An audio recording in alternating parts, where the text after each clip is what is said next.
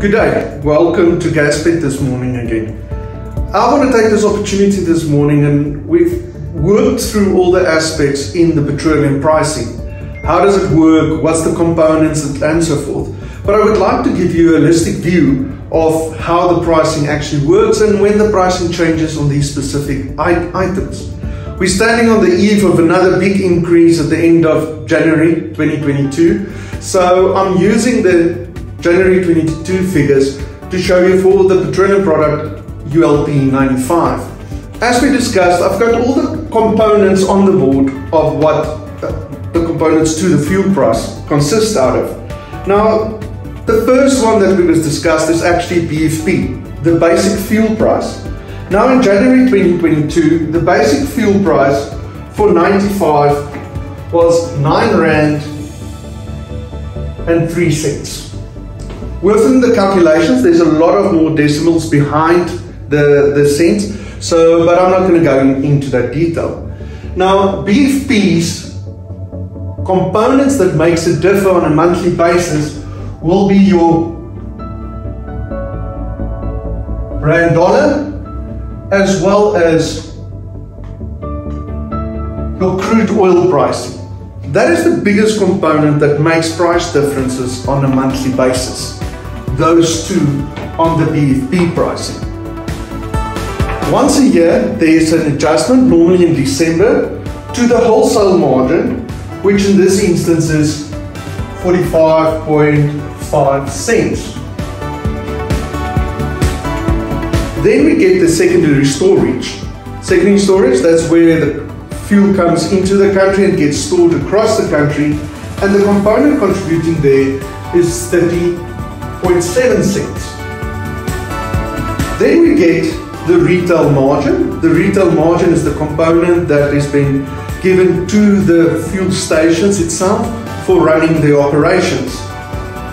Here it is R2.28. Before I start confusing everyone, let me not mix my cents and my rand. So that's actually 30 cents, that's 45 cents, that's R9.03. So I'm just going to keep it that we don't mix the cents and the rands. The retail margin normally changes twice in a year. You normally get one in July, which is in regards to the labor component, and then normally in August they get a price change as well. Then we get the zone differential. To bring it to a Gauteng price, it is 64.9, so 64, almost 65 cents. That's the price differential between coast and Gauteng. Then your IP Tracer Levy is only charged in diesel, so in the instance of 95, that will be 0. And then we reach all the taxes that we get. Normally the taxes gets changed only once a year, normally with the budget speech, except the Slate one. The Slate one, that is the levies for the industry, that's looking after the industry, those change as and when there's over and under recoveries on the industry funds.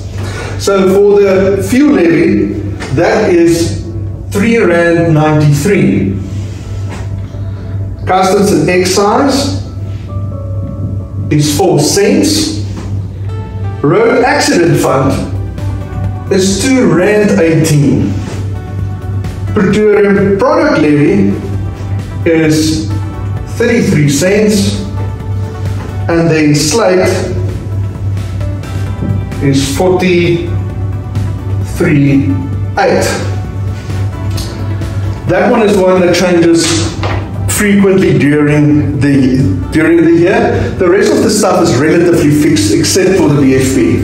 And then we get the DSML levy. That's the one to try and discourage people using 95 and rather 93. That is a total of 10 cents. And then this gives you the pump price, as you'll see in Gauteng, of R19.61. A lot of people ask me, so what does it really cost to produce fuel? And to a large extent, it would be the 9 Rand to produce the fuel. And then obviously you need to bring in some distribution costs into the whole equation. Otherwise you won't be able to distribute. So strictly speaking, the ones that is the taxes component would be these ones that I've indicated here. Also, as I said, these ones will change on a monthly basis. Wholesale margin secondary storage will change once a year. Retail margin will change twice a year.